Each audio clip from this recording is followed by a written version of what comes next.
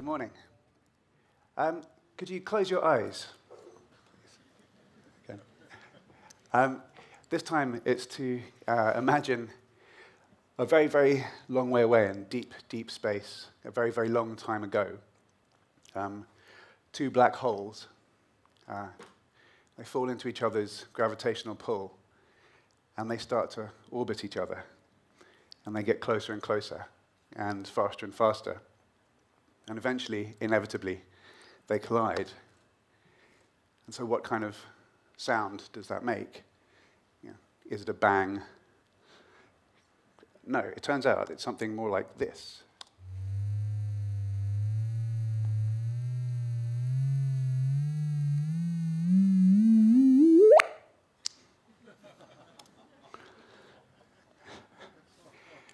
Now, you may have heard last year about gravitational waves and the team that discovered them when they won the Nobel Prize for Physics.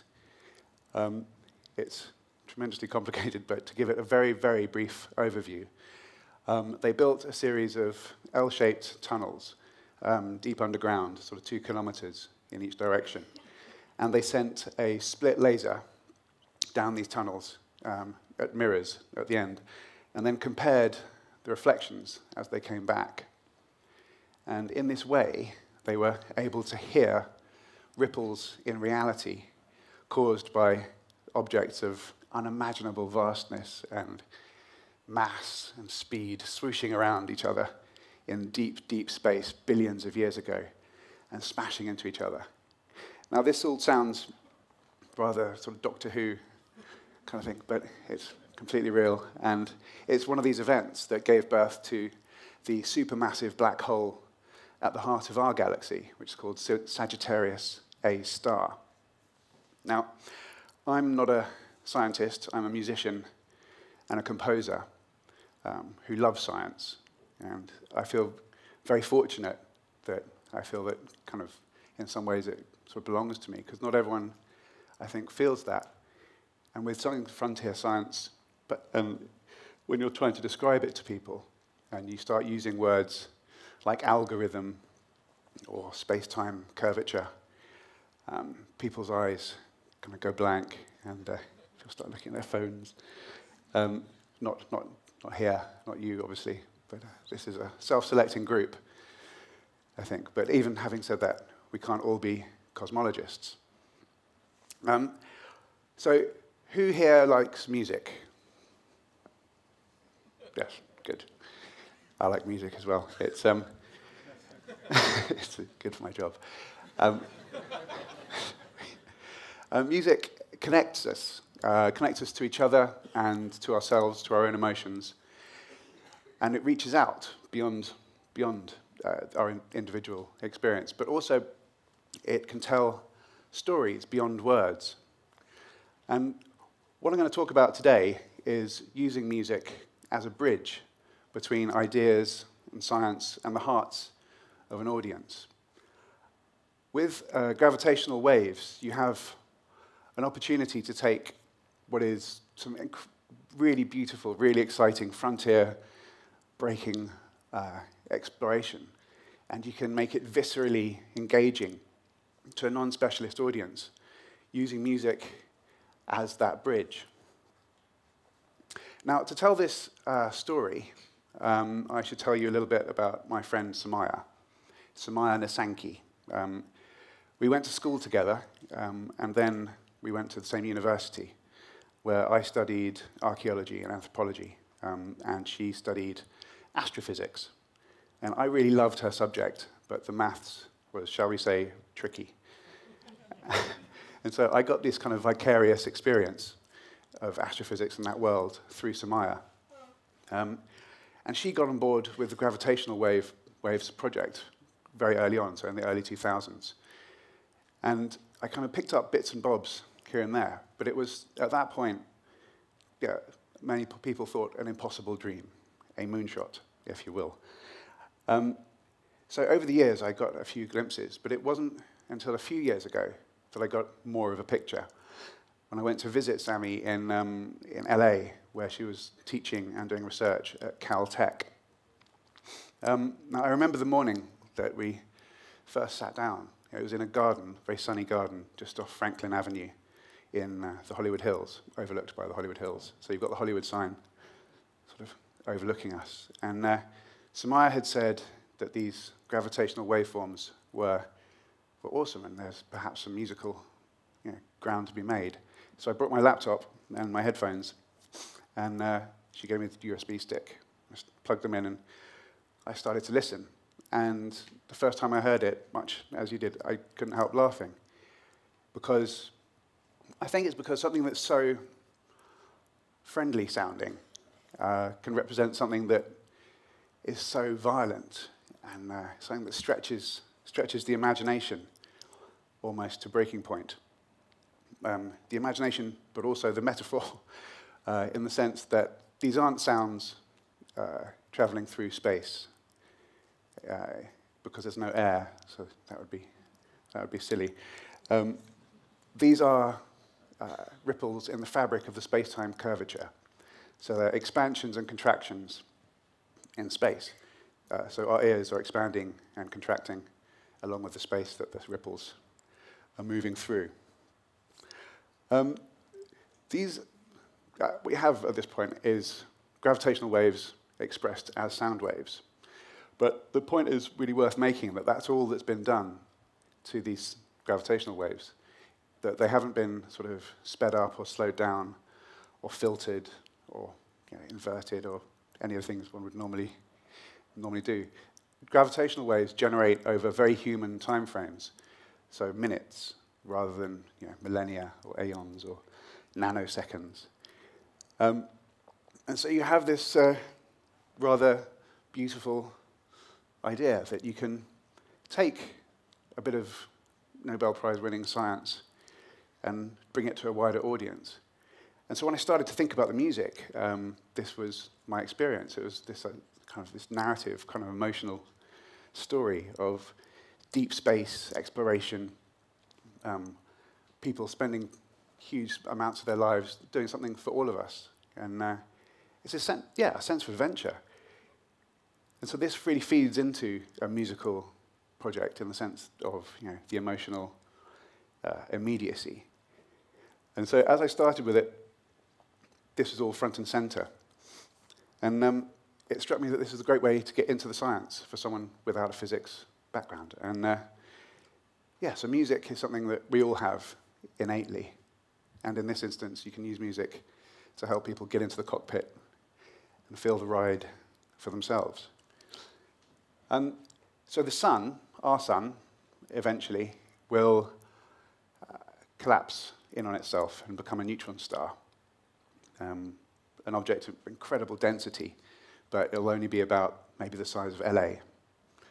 And it will wander off into space on its own lonely journey, who knows where. And in due course, it may well meet another superdense object, so another neutron star or a black hole or a supermassive black hole.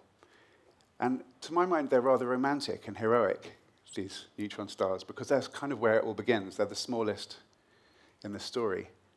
And it's romantic and heroic because they fall into a dance with another object.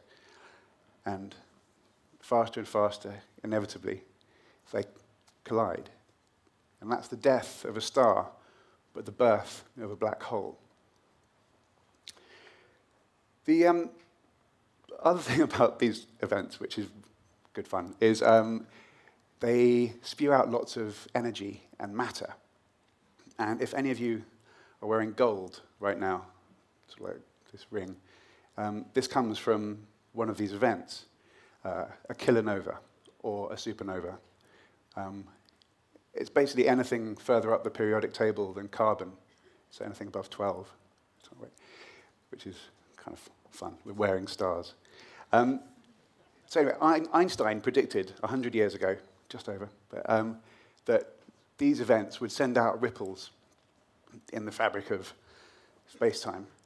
And as these orbits get shorter and shorter and faster, the distance between the peaks and troughs will get shorter. And so you'll get a sort of ski jump shape, a sort of exponential hook up. And when you express it as a sound like that, that's sort of why they get called chirps. We're going to get to the music in just a second. One last thing to mention is that this science was done in a very unusual way, and it was absolutely enormous, and it involved so many people and so much time and money and conviction and bravery, I think, in the sense that it started with a theory 100 years ago, and then lots of ideas in the meantime about how it might be done. But then in the 70s and 80s, a plan was hatched, and it came through, and then people like my friend Samaya, but thousands, literally thousands of people, worked together on a theory to look for the evidential proof. And normally that's not how it works. Normally it's very much the other way around. So this is bottom-up science, literally a moonshot. And it was done for all of us, and so I always find that rather moving. So to get to the music bits now, what you can do if you want to start turning these things into music, do one of several things. First of all, you can chop up the actual sound waves. So you sort of take low bits and high bits, for instance, and you alternate them. So that sounds something like this. And then you can take sort of lower bits and like that, and you can start making drum sounds by sort of playing over the top of that. And there's also a quality to a lot of the waveforms, which is that you can stretch them out, and you can create sort of fabric, sonic fabric, which I've never sort of come across before, which is really cool. And then again, you just sort of start layering these things up.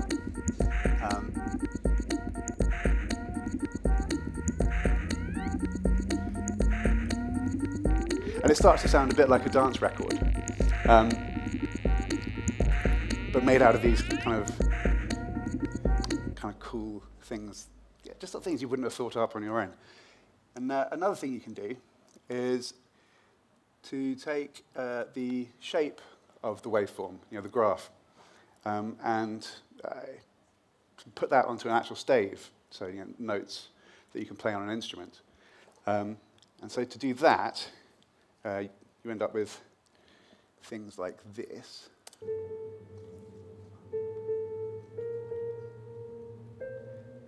So this is with the piano just playing the notes, sort of mapped.